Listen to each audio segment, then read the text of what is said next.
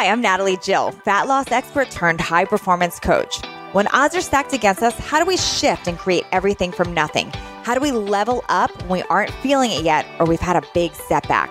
On this podcast, I'll be talking to some of the most inspiring and courageous men and women on this planet who, at their worst, learned how to achieve success greater than they ever dreamed possible, leveling up and creating everything from nothing.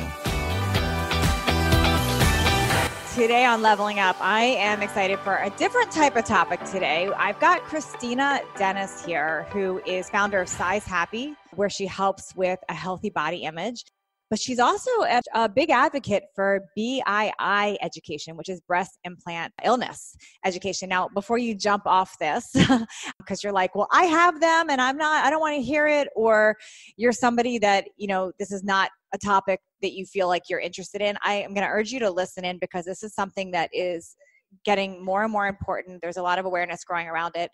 And I wanted to dive in and talk with her because I love Christina's approach. She doesn't come at people. She doesn't create controversy around it. She really comes in with some education and support to all women.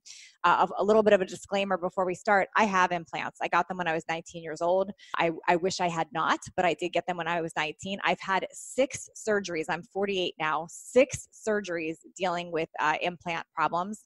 I still have them now. I do not believe currently that I have B.I.I, but I do believe that I've had problems with implants. That's where I am.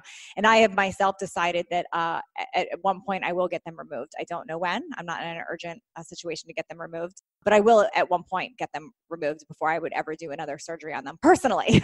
But I wanted to dive into this conversation. I have so many questions for Christina, and I really want to make this an education for you, for your children, for friends that you've got, so we can really, really dive in and talk about it. So Christina, thank you so much for being here today. Yeah, thank you so much for this opportunity for me to talk about this with your audience. Yeah. Okay, so let's back up, Christina. Like, I met you years ago online. You were really more in just the general nutrition and fitness space that when I first became aware of you. Mm-hmm. What happened that you pivoted from that? Talk to me about what was going on with you at that Yeah, time. so I have always had a passion for fitness and health since I was like 15 years old.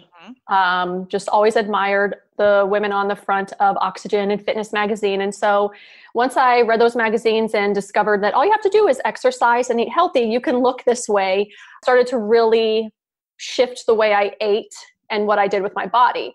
Now, back then, being as though I was so young and this was all very new to me, I took it to extremes like most people do in the very beginning. There's so many rules and you're very strict. But nonetheless, I was very passionate about health and fitness. When I was 25, I decided to become a personal trainer just because I love educating women as well and empowering them. And I just love transformations of all sorts. So I really started in the health and fitness area, so to say. From there, it kind of shifted for me. I did get into helping women with binge and emotional eating because I too struggled from when I was like 16 to 22. I was very restrictive, yo-yo dieter. Just counting calories and all of that. But then when I was like 23, I had binge eating disorder. So it went from one extreme to another. And so I felt like I could really help women who had binge eating and emotional eating disorder really connect back to their body. But amongst doing that and amongst doing fitness coaching, I found a common theme, and that was a lot of the reasons why women are turning to food or wanting to alter their body is because they're not happy and they're not happy with their body. So they're trying to change the way that they look, but from the aspect of hating their body and not loving their body. Right? I totally get what you're saying there. I think that's where a lot of people start. A lot of people come to fitness, nutrition, weight loss, all of it with, I want to control and change. I believe that. Yeah. Yeah. So I saw that common theme, and I love empowering women. I want women to feel good about themselves, about their body, about their life, about their relationships. I feel like happiness and peace of mind is so important to everybody, but I specifically work with women. And so that's where Size Happy came along, is because it actually just came to me when I was laying in bed with my son one day. I was just thinking about things, and women are like, I want to be a size this and I want to be a size that. And I was like, just size happy, right? Like whatever that looks like for you. And so Size Happy was born actually 2 years ago. And after I got my explant, it kind of took on a whole nother like world of being size happy. Size So happy that's with your interesting. breasts. I didn't know this about you. So this is interesting. So Size Happy wasn't about breast implants. It was about this whole messaging ahead of time. And then that just sort of. It did. And then when I started to talk about explanting and breast implant illness, and women saw that I had Size Happy, that my brand was Size Happy. But at the time, again, I was working with women who had binge and emotional eating, who wanted to be a size happy, right? So it kind of took on a whole new meaning and kind of transferred into that world, so to say. So let's talk about why the choice to explant. Like how did you even get aware of, wow, maybe this is going on with me. I should tell me how you even, and explain what that means to people. Cause a lot of people listening, they have never heard of breast implant illness. They've also never heard of the word explant, and they don't even know about this yet. So can you talk about how you came to this and what those things mean? Sure. So when I was 23, almost 24, I decided to get breast implants. At the time, I thought they were safe. I didn't know anything about the chemicals and ingredients that were made up of them. I just thought they were silicone.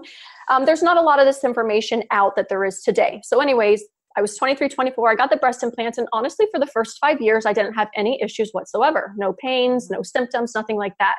But then in 2011, when I had my son, and I've heard this story before with other women, like something triggered within my body. And I started to experience a lot of fatigue and a lot of just brain fog, just feeling spacey, forgetfulness, memory issues. And I just chalked it up to being a new mom, being a new stay-at-home mom. I just had a baby. I'm used to being out and, training people. And now I'm at home in a little apartment with a baby. And so I chalked it up to that. But as the years went on, those two symptoms never went away. And then in October 2014, I developed a lymph node in my right armpit. And I was like, oh, what is this? It was very tender. You could literally see it. And I went to my gynecologist, showed it to her. She said, oh yeah, it feels like a lymph node. Your body's just probably fighting something. If it goes away and then comes back, go see your doctor. So I was like, okay. She didn't seem concerned about it. So I wasn't concerned, went on with my life. And then 2 months later, in December of 2014, the lymph node came back. So then I was like, okay, my body's definitely responding to something. Let me go to my doctor. Again, I went to my normal doctor now. She looked around, felt it, put me on antiviral and antibiotics, and neither of those two things did anything for it. And literally from October 2014 till I want to say May 2015, all of a sudden, I felt like my body was just falling apart. So I was dealing with the fatigue and the brain fog. Then I started to have a lymph node in my armpit start to swell and respond to whatever it was. And then I started to experience really, really, and I mean, I could say really a million times, like really bad anxiety and depression, like out of nowhere. Okay. And then I started to lose a lot more hair when I took showers, to the point to where I hated to take showers because I hated all the hair that I was losing. My vision started to get really dry with eye floaters and just blurry. Started to experience hip joint pain in my right hip joint, ringing in my ears. And literally all of this happened within a 6-month period. Now, mind you, before this, like we talked about, I was a health and fitness coach. I took very good care of my body. I ate right. I exercised, very mindful with my life. And at this time, I'm 32 years old and I'm dealing with all of these symptoms out of nowhere. So my question right now that's coming up for me right now is, everything you described could be a lot of things. Like it could be fibromyalgia, it could be hormones, it could be like there's so many things that those can be. So what made you link to breast implants?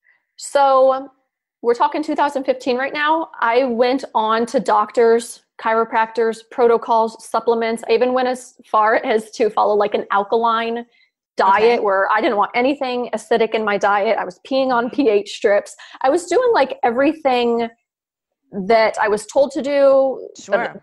I was trying all of the things basically, right? And did it help at all doing those things? Like it did very temporary. Yeah, it did. But then as soon as I would stop, things would start again. And so 2015 went by, 2016 went by, and I'm still just dealing with all of this. And at this point, I'm just feeling like, okay, I just have to like adjust my life to all these symptoms, right? and I just managed them. And then in 2017 is when I discovered breast implant illness. So I was sitting downstairs on the couch watching the news, and there's this handful of women who were talking about explanting and breast implant illness. And like you said, these are two things that I never heard of before in my life.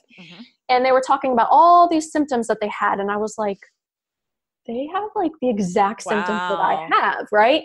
And then they were talking about they had breast implants and they removed their breast implants. And without really changing anything else in their lifestyle, just by removing the breast implants, either all of their symptoms got vastly better or just completely went away.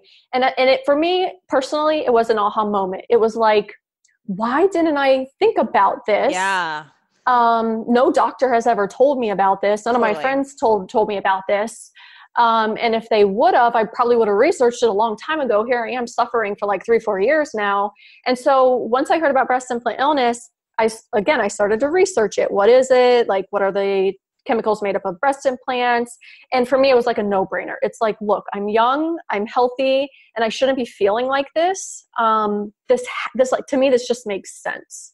So, and it worked. Like, I explanted, and I'm not even exaggerating, my symptoms went away without changing anything else in my lifestyle. So let me ask you this. When you first hear about this and you're trying it on and you're like, okay, wow, this sounds like me. I'm assuming when you went to your doctor and told this, they weren't like, yes, take them out. Like, what was the conversation there? And were people challenging you saying, no, it's not that? Okay. So I didn't go to my doctor. I didn't want an opinion. I already just knew within my gut and in my intuition that this had to be it. But I did go to a surgeon. And the surgeon is very popular in my area, does a lot of explants. And he was just like, yeah, you know, a lot of women do come in and tell me that they're experiencing these symptoms, and a lot of them get better. I mean, not healed, because I firmly believe that explanting is not the thing that's going to heal you. Like, you need to explant, but then you need to also do some things afterward, like detox and stuff. So, I didn't go to my doctor. I didn't say, hey, could it be my implants? I was just willing to take that risk and go back to the body that I had, you know, in my 20s to see if that was it, because I couldn't think of anything else in my life that I was exposed to or doing wrong or whatever it was, being so young in my early 30s. And I was just willing to take that risk. And at this point, I was also 11 years into having breast implants. Yeah. So I knew that I was at that time to where I either had to get them exchanged or just get them out. And I didn't want to have a surgery every 10 years. So I was just like, I'm just going to get them out. And 2, this is like the perfect timing, because I found out about this. And I just believe that these chemicals and these foreign objects should not be in your body. Yeah. So it was just like a no-brainer for me. So a couple things coming up for me. So one, I totally get that we're going to talk a little bit about that too, that there are studies, there's proof that these are not, they're not healthy for people. We can all agree that it's not healthy.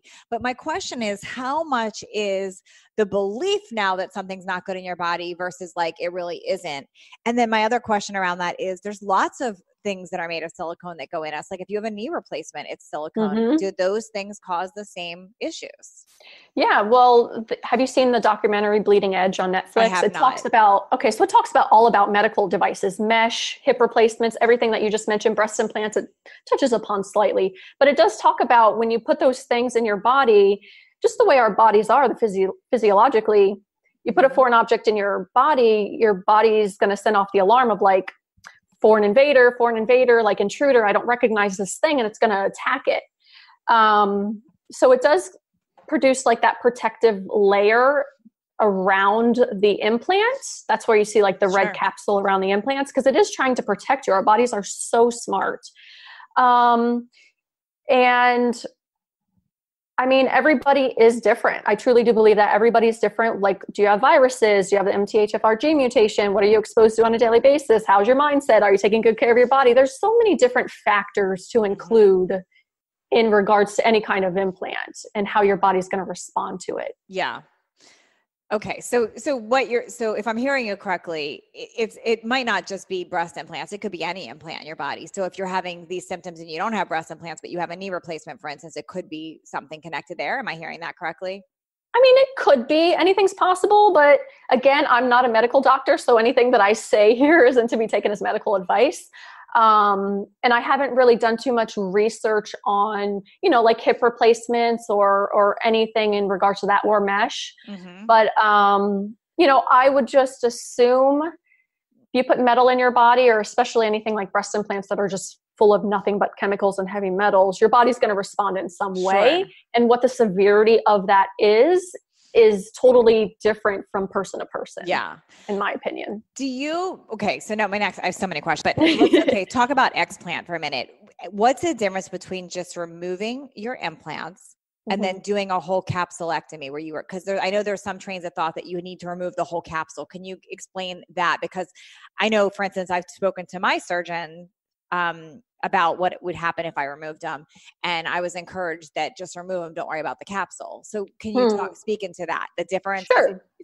Does it have to be the capsule too? I want to hear about that. Yeah. So from what we know and from what I understand, the capsule should be removed because your implant, whether it's ruptured or not, still leaks out some chemicals. And so that capsule that's been holding the implant in place could still have, like on the inside of the capsule where it's touching the implant, it could still have some of those implant chemicals and heavy metals on them. So the point of taking the capsule out with the implant, it's actually two reasons. One is because should you have any kind of silicone attached to that capsule, you want to make sure that you're getting all that out to improve your chances of recovering and healing.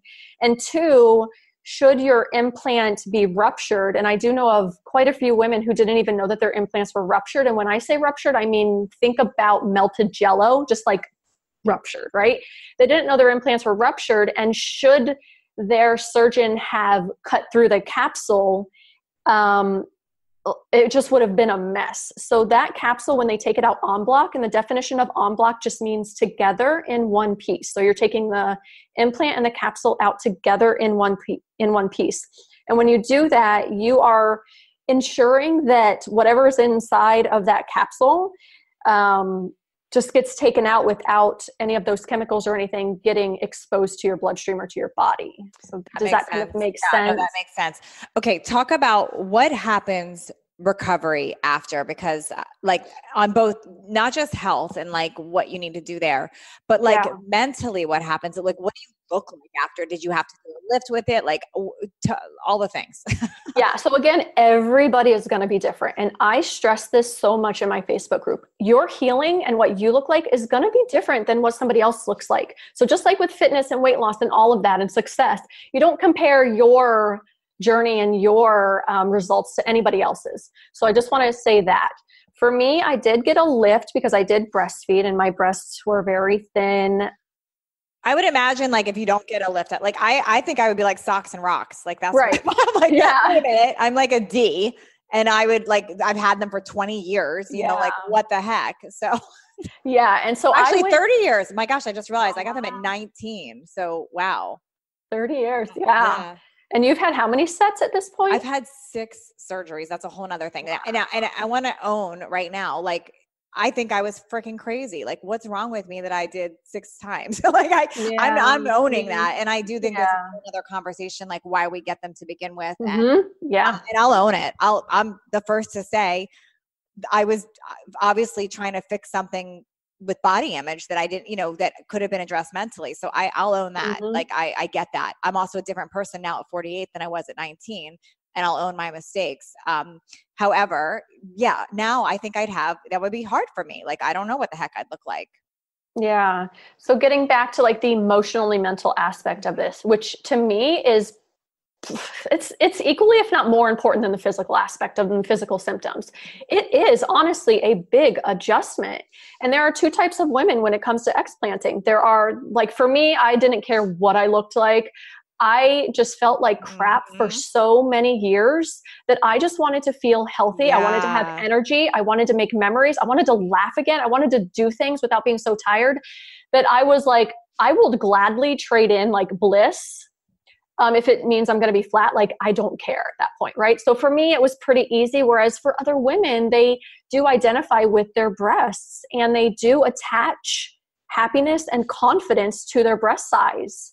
And for those women, I truly do believe that you have to ask yourself, because there might come a time where you can't have both. Do you want health or do you want big boobs? Because if you're truly dealing with all of these symptoms and you truly do feel like it's from your breast implants, you're going to be smaller. That's a fact. Yeah. You're going to get the breast implants, you're going to be smaller in exchange for possibly getting your health back. So like, what's more important to you in this moment? And it is a big adjustment. A lot of women, including myself, we experience like an emotional roller coaster. So we will feel sad all of a sudden for like no reason. Nothing triggered us, but I truly feel like it's just a process. And there's all these emotions like shame and guilt and fear and worry that are just so pent up in us over the years that once you explant and you feel that relief physically and emotionally, things just come to surface and you cry and you feel mad and it comes in waves. And I'm always just telling the women to just feel everything and don't judge it and just let it come through you and forgive. Like at the end of the day, forgive yourself, forgive your surgeon, forgive your ex if he told you to get the implants. Just like forgive all that you've been through and gone through, because at the end of the day, you're stronger, you're braver, you have more courage, you're beautiful. Totally. You've come such a long way from when you got those breast implants, right? And so just look at it from that aspect and from that view of look how far I've come. Like I'm willing to go back to being smaller to finally be happy and healthy. Like that takes a lot of courage in and of itself. So the other interesting thing that I think it's a good time right now is, I'm 48 years old and I can speak that in the 90s, it was super popular to be super skinny with big boobs. Like it was an in thing to get a boob job, right? That was the whole thing of the 90s. So I think a lot of us that have them, we're coming from, that's what was acceptable. Like you're supposed to have a boob job. I think now fast forward to 2020, a different thing is in style. It's in style to have a big butt. And the big chest is not as important, right? So it's interesting. So it's actually a good time in a way because it's becoming less, it's not standard and normal to have big boobs now, but that was a thing, I think, in the 90s, right? Yeah, like you almost looked weird if you didn't have them in the 90s. Yeah, I agree. And so I grew up on MTV. So there was Pamela Anderson, Carmen Electra, Jenny McCarthy. I'm seeing all of these really pretty women who are getting attention and they seem happy and they're beautiful and they have fake boobs. And so here I'm thinking, oh, well, I don't have them. Let me just go out and buy them. Everybody else is. They're not having issues. Like, I'm just going to go out and buy my own, like, and I'll be happy and it'll fulfill me and all of the things are going to fall into place and my life's going to be amazing. And, so funny. Temporarily for me, my confidence, like, what am I trying to say? Like increased, like I felt great.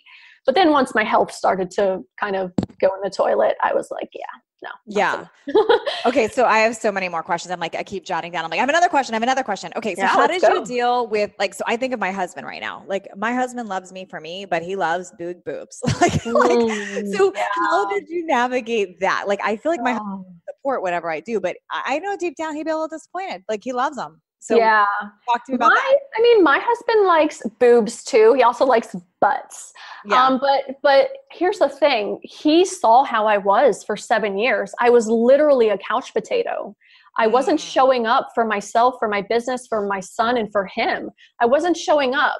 And so for him, it was like, look, if you feel like this is what it's going to take for like us to get back on track and for like you to get back on track, I'm willing to take that risk with you. And for him, there was no question. He, like, this is my body, this is my choice. And he believes in all of that, right? He's not one to tell another woman what she should and shouldn't do with her body. And so for him, he's always been super supportive. So he's been supportive. And I mean, I'm sure it was an adjustment for him too. And for those of you that are married or been with somebody for a very long time, I always say, keep your husband abreast, no pun intended. Just give him the implants once you take him out. They can play with those. Right. Have him play with those. Like stuff them in your bra and have him play with no those. Joke. My last time I replaced them, and by the way, I replaced mine because I had a rupture in my 20s. That was a massive rupture. So that was fun. Like they had to liposuction out the silicone that had ruptured, which by the way, that's something in the back of my mind always is like, okay, if it ruptured, my surgeon could not get all that out. That silicone travels in your body. So to me now, I have that thought like, okay, well, say I go in and remove the capsule and all the things, I still have silicone in my body. Like I'll never be able to get all of that out because of that rupture. Right. So that is a thing. But I will say that I just lost my total train of thought right now. Where was I going? No, but I'll say that I also had capsular contracture a lot. And for those of you that don't know what that means, it's when it starts getting really hard. And what I know now to be true is it's your body's way of saying it doesn't want it. So that capsular contracture, that hardening is your body's way of wanting to push it out. And what's interesting is most surgeons will do a number of things around that. They'll have you fight getting that capsule. One of the things surgeons will do is put you on allergy medicine. That's a common thing. Like, let's take an allergy medicine every single day so your body doesn't try to fight it away. Which, if you think about that, that's so odd. Like, we're going to now add another chemical, something else into your body to fight its natural response. And it's only masking a symptom again. It's only it's only managing the thing. It's not. Yeah. So I stopped doing that. Now I do believe surgeon technique has a lot. I'll tell you, I had capsular contraction every single time until my previous doctor, Dr. Kat Begovic, who I love, Dr. Kat on Instagram. She did my surgery 3 years ago, and I've not had a problem, knock on wood, since. And I believe her technique and what she did, whatever was different, had something to do with it. So I believe, just from my own personal experience, that surgeon technique does have a lot to do with how it's going to respond in your body. She had explained to me how she's got a very different technique, how she's putting it in, so you don't have that bacteria, so you don't have the issues. I've not had one issue yet since. And that still doesn't mean I wouldn't take them out. In my mind, I want to know your opinion. Do you believe everybody should take them out? Because like where I'm at now, I would say I would do it when I have another problem. So what is your mindset around that? So if somebody came to me and said, hey, I'm feeling all of these symptoms, should I take them out? Knowing me, I would probably say, here, look at the symptoms, look at everything they're made of. And I believe that when you do put them in, your immune system does attack them, and it probably does bog down your immune system over time, leaving you susceptible to more things in the future. Now, whether I think she should get them out urgently and like, you must get them out now, that's not my approach. I feel like, here's what I know. Let me share it with you. And now you make that decision for yourself because it's your body and it's your choice and it's your life. And that's something that only I feel like she should go through that journey.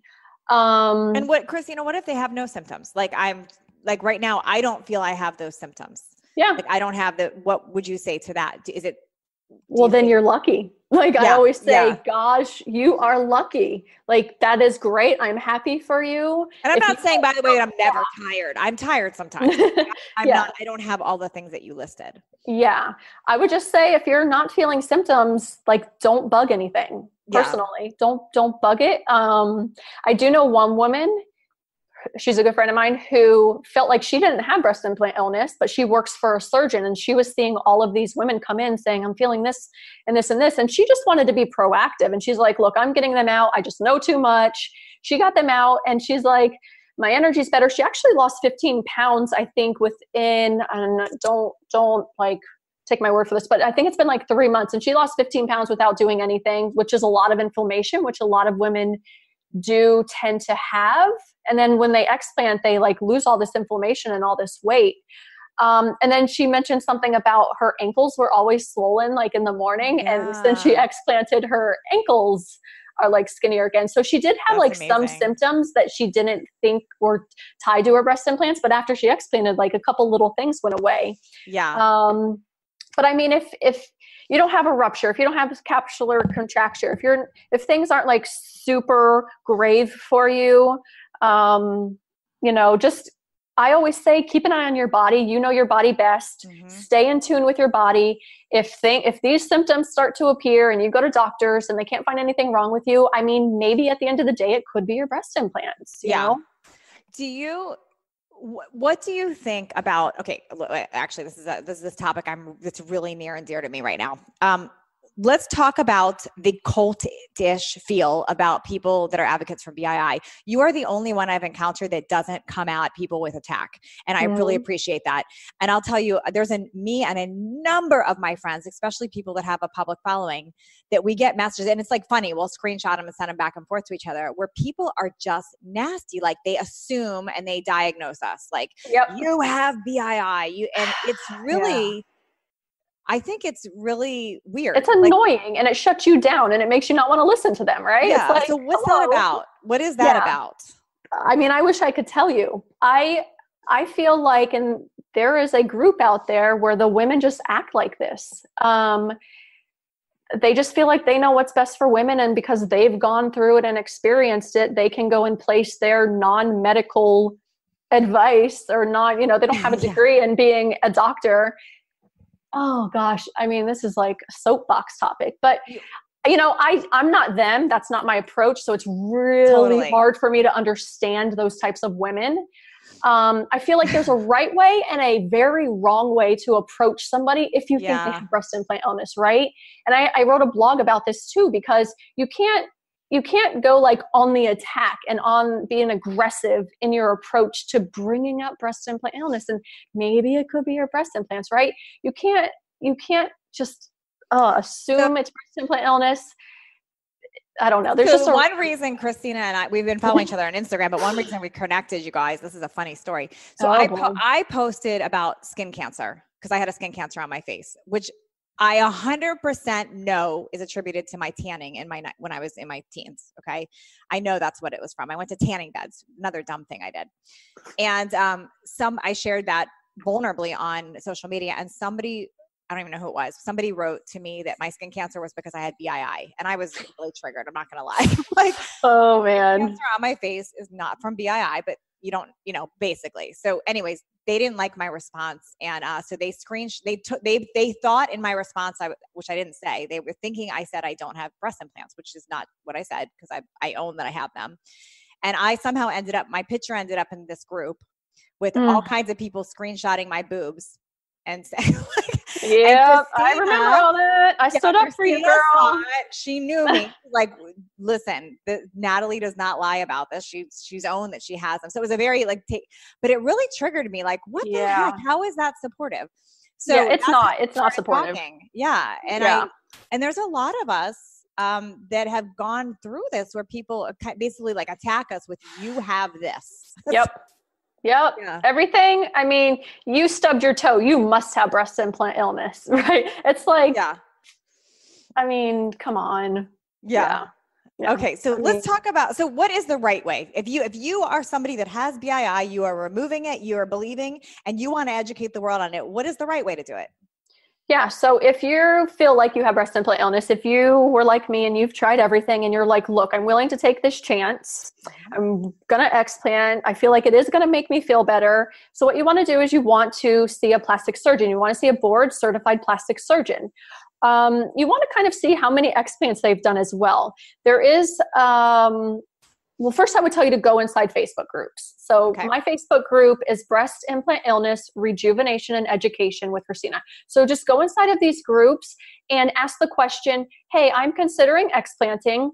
I'm from this area and I'm considering this surgeon. Have any of you heard of him or her, right? And so that's typically like the best way to kind of get some real feedback and advice on surgeons, because there is a recommended explant surgeon list out there that's associated with a group.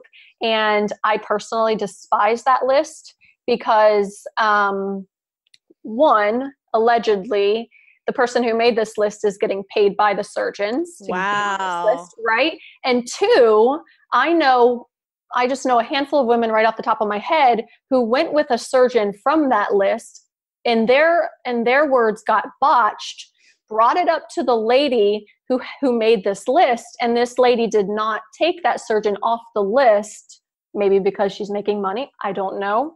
But when it comes to the explant surgeon list that you might see out there, be very, very cautious. Do your own homework on that surgeon. Look at Yelp reviews, so on and so forth. Anyways, I digress.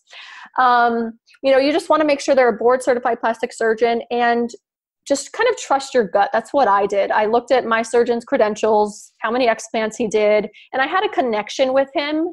Having a connection with somebody who's going to look at my breasts, work on my breasts is very important to me.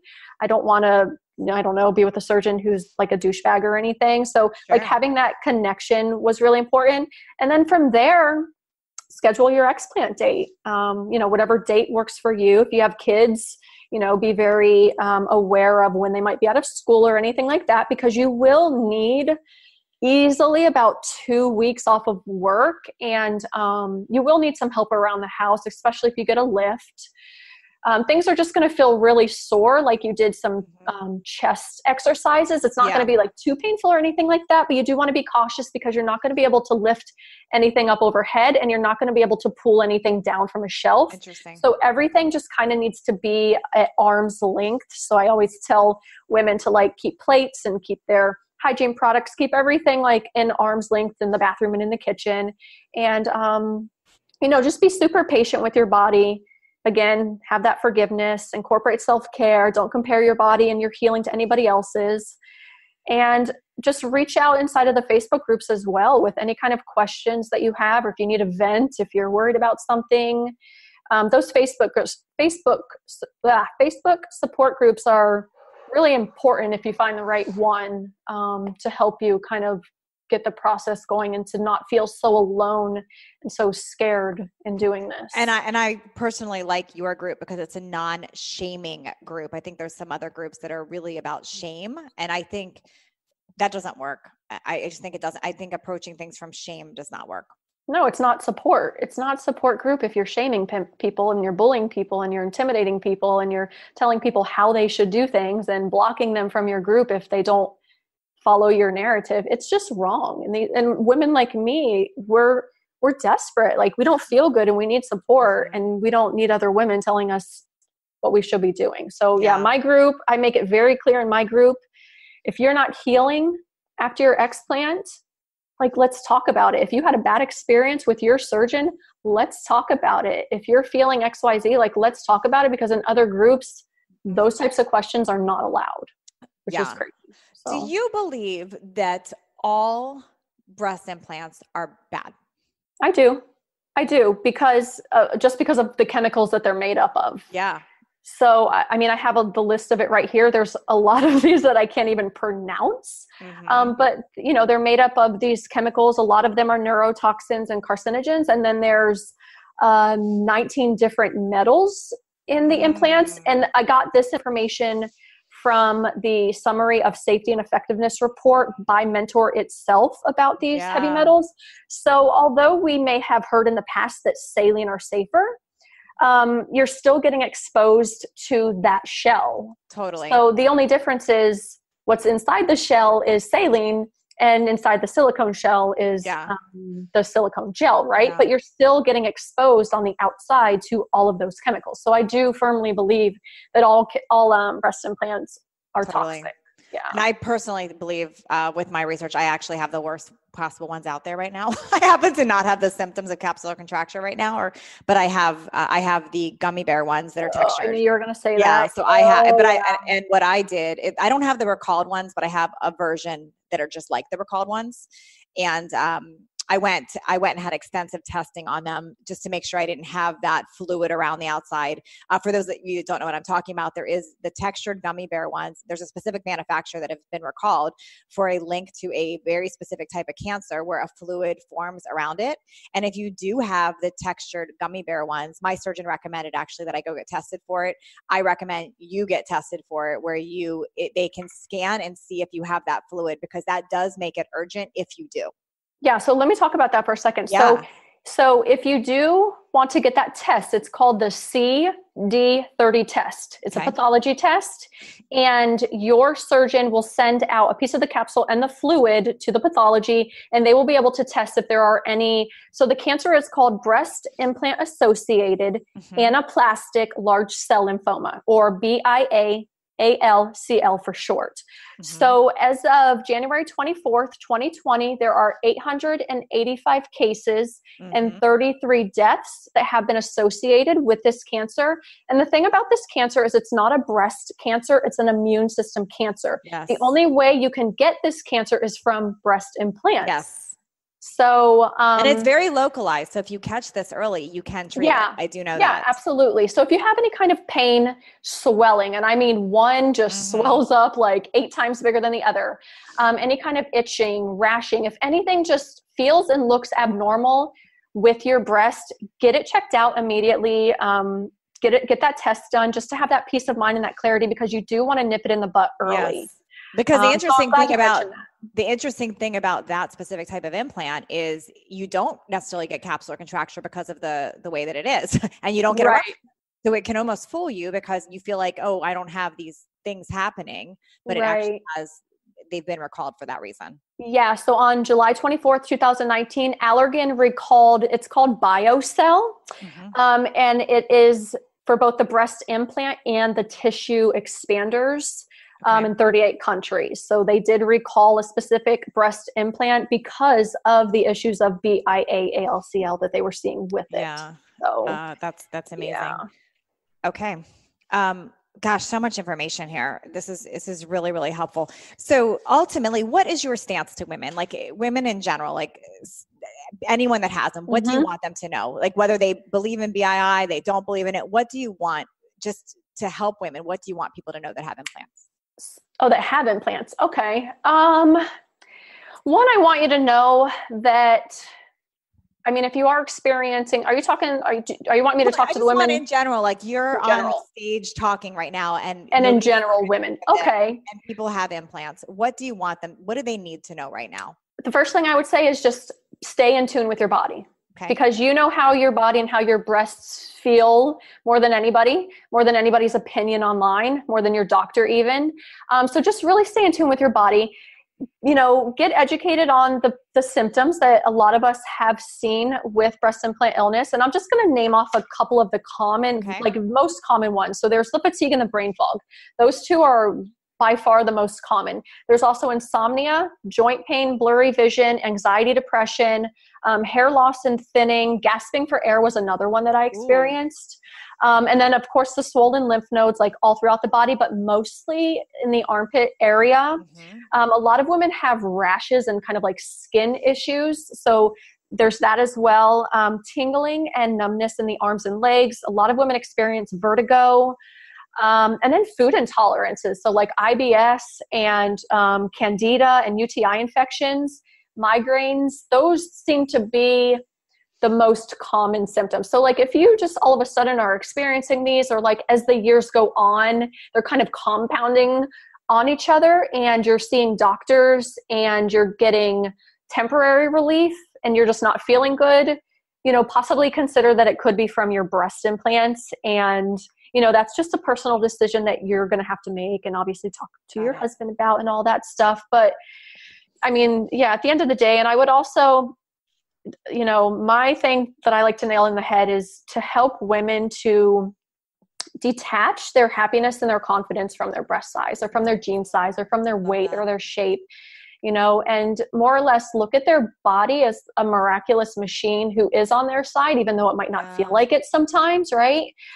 And look at your body for all that it does on a daily basis, right? Like there's things it's doing for us right now that we're not even aware of, like digesting our food. It's, you know, our heart's beating, it's pumping oxygen throughout us and gosh, who knows what else. But, you know, just start appreciating and really embracing your body for what it does and how far it's carried you up until this point, you know, and not get so caught up on dimples and stretch marks and the number on the scale. And, gosh, my one big thing is social media. Don't get so caught up on social media and trying to look like everybody else, or, you know, you mentioned earlier that butts are in.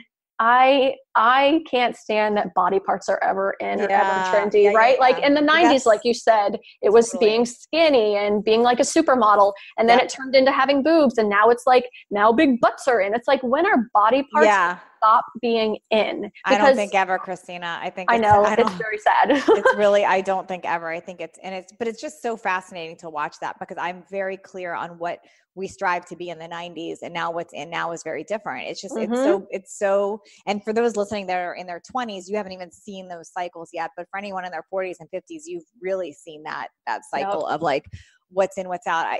Even big lips, like the big lips are in now, and bushy eyebrows, and they were not in the 90s.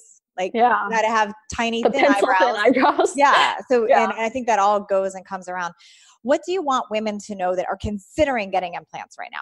What do you want them to know? So if you are considering getting implants, the first thing I would have you do is go inside Facebook groups, because, and here's the thing, also be very hesitant when you go inside Facebook groups, because you might get some extreme people in there, but also just look through the files, if anything, because especially in my Facebook group, I think I have over 40 different files, and these files are all just factual. They're from FDA's website. They're from manufacturer's website. So just go inside, like my Facebook group, for instance, look through the files, just get educated on what breast implants are made of, possible things to look out for if you should get breast implants, like with your body and symptoms. And ultimately, I would try to probably convince you to not get them and to just love your body and all the things. But that's not completely realistic. And especially somebody recovering from cancer. But I want you guys to know that there's other methods. Like if you're really insisting, you could do a fat transfer. Like I think you're literally take your own body fat and create something. Yeah, exactly. And a lot of women even opt after explant. Some surgeons will do a fat transfer at the same time as explant, and some surgeons won't. But that is an option. If you explant and you're not happy with your size, you can get a fat transfer. So you can get like the outer thighs or your stomach, wherever you have fat, you can get it transferred to your breasts, and it's not toxic. It's not foreign. A nice score. Like you take the like too much butt or something. I'm just right. That could be another option. Yeah. I love it. So there is that option too. This was so helpful today. And so thank you so much for sharing and not coming at it with this, like, you must remove your evil if you have, because I feel like that's such a, that's such a problem out there. So I hope this was helpful for people. I know it was extremely helpful for me. I think so. Thank you for what you do, for taking us down and for educating people, and for coming at it from a place of compassion and just being open to all versus attack. Right. Nobody else should tell you what's right for your body. Only you should decide that. And so if somebody's telling you that, just question their motives, So once again, where can people find you? Where do they find your group? So my group, my group is on Facebook. It's a Facebook group. It's called Breast Implant Illness Rejuvenation Education with Christina. You can go there. That'd probably be the best place. You can also find me on Instagram at sizehappy_with Christina. And then on my website, which is sizehappy.net. Thank you so much, Christina. This was great. Thank you. Yeah, thank you.